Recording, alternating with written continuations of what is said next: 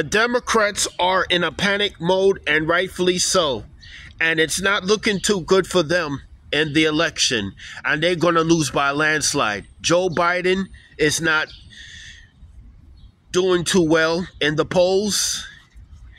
He's lacking communications. He's speechless. He's old. And he needs to be replaced. And that's why Trump is winning in the polls. You know what I mean?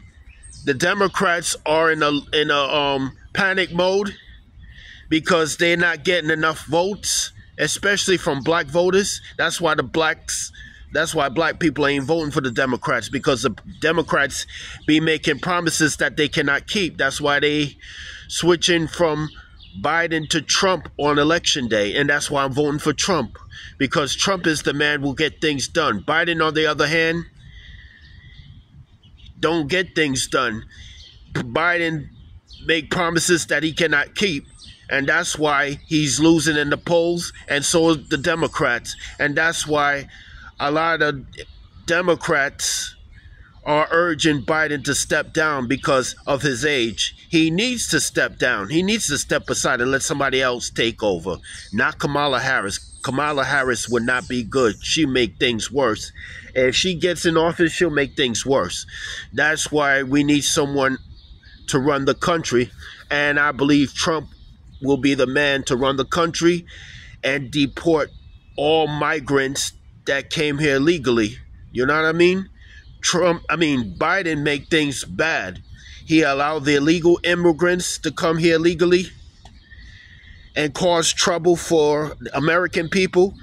And that's why he's going to lose in the polls on election day. And he's probably going to be replaced. Even some members of his party tell him he needs to step aside because he's old.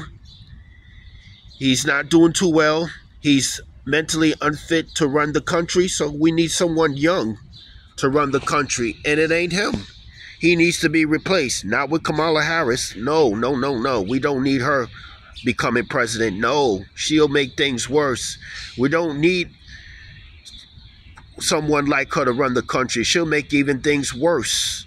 So we need Trump to get back in office so he can deport the migrants, send them back to their country where they belong.